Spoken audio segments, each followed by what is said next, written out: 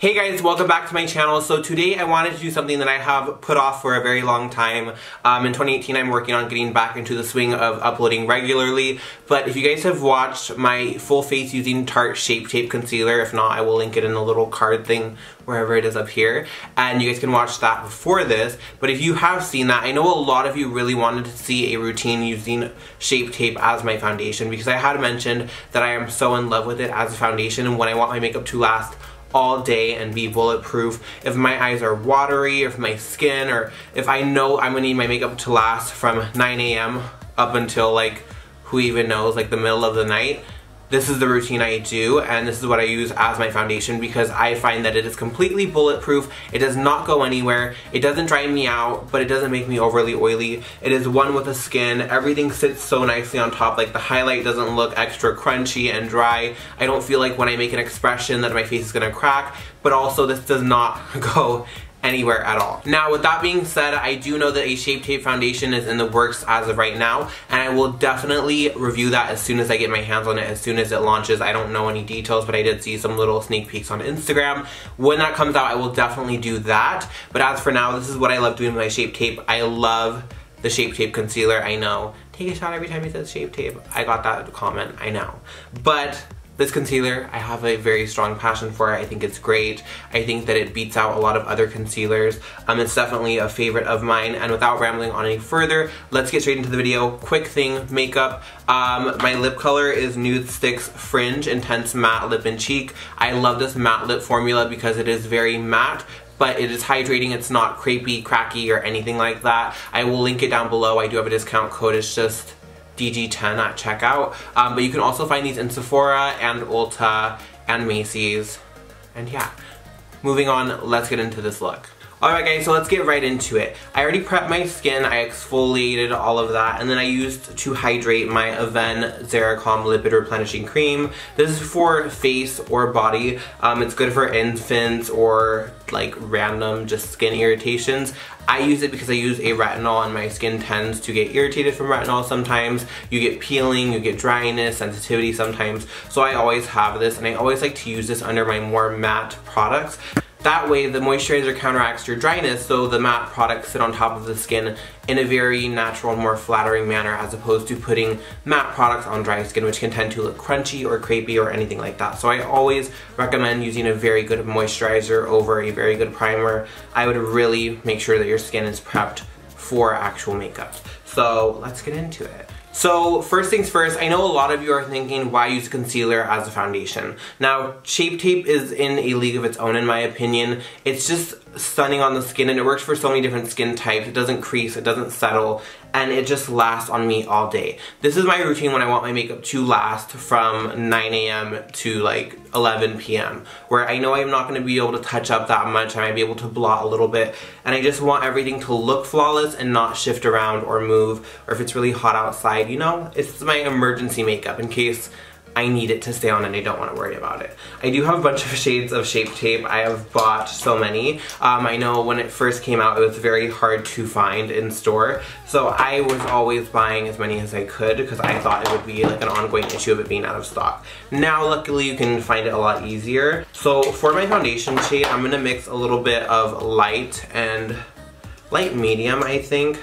Now with this, I love the applicator of it, and I know Shape Tape actual foundation is coming out, but I wanted to do this in the meantime. And I had meant to do this from when I actually made that video, the full face using Shape Tape video, but I have lagged because I have not been uploading as much as I should. I'm gonna add a little bit of light medium just to give it some more color. Now what I love is that these colors don't oxidize throughout the day. My main issue with skin in general is that my neck is very light and my face is a completely different color. Like, it's a lot darker and it has a lot more redness. So I always have to use something a little bit lighter if I'm not gonna tan my neck. And a lot of times I don't want to use self-tanner or anything like that. And if you guys are wondering about this huge sponge, it's the Real Techniques Face and Body Sponge. Everyone always like cracks up in the comments about this, but you guys, I have not stopped using this since I started. It is so amazing. It makes my foundation go on 10 times faster. Now with Shape Tape, you definitely want to make sure to blend it out fast because it will set. And you guys might also be thinking, does this run out really fast? Like, do you have to replace it all the time? No, I don't do it every single day, so maybe if you're doing it like constantly and using a lot of product, I'm sure you run out faster than a foundation, but you get a good amount of product with this concealer. So the product really sets fast, and you can go without setting it if you're more on the dry side. I would actually recommend it that way because it does definitely set on its own. And I really like doing these videos just to show you guys how to really utilize products that most of us do have at home in the best way possible. So if you were to have like a really big zit or anything that you're really looking to cover up, I would dot the product on that exact spot. Like I have a dark spot right here. And I would let it set for a little bit because this sets down to such a long wearing finish and it kind of has that like film forming type of ingredient in it. It kind of just dries down and sets, so when you go to blend it out, the pigment really stays there, and realistically what you're doing is really buffing out the edges so it becomes seamless with your skin. So I just press very lightly with my sponge. And if you are more dry and you find that a brush is picking up a lot of dead skin, use a sponge. I don't use brushes for my foundation anymore just because I get very dry and I feel like when I'm buffing foundation into my skin, it gets streaky, or if I have dry patches, it really emphasizes them. I really like pressing product into the skin and really making sure it looks fun with your skin. It's my favorite way to do my skin in general when I'm doing foundation. So moving on, I love Shape Tape under the eyes, but it can be drying for me sometimes, so I like to mix a little bit of hydration with it. So you can mix an eye cream. My under eyes aren't that dry today, but I'm not using a ton. Now, again, this might be a ton for someone else, but for me it's really not. I'm mostly focusing it in the front because I really want to brighten up that area. And then I'm using it more towards the base of my chin. And this is the shade Fair. Before we were using light and light medium. Right above the lip, and then right on the bridge of my nose, and then right here. And the great thing about this big applicator is I haven't had to dip back into the product. I also put a little bit right in this area, back here, to kind of highlight the jawline. And I really like going at the base of the chin because that's going to elongate the face, and I want to elongate the face as much as I can, so yeah. You can leave this under your eyes for a while to kind of let it set in more and you get more coverage, but for me, I feel like it almost like gets a little bit too set and it's kind of hard to blend out. So I start with the lower parts of the face. And also, you want to work in small layers. I applied the Shape Tape directly on top of a moisturizer, so automatically it kind of shears out and looks more skin-like because I'm putting it on top of very hydrated skin. I'm not putting it on top of a matte primer or anything else. And this lasts all day for me. It doesn't crease or crack, which I love.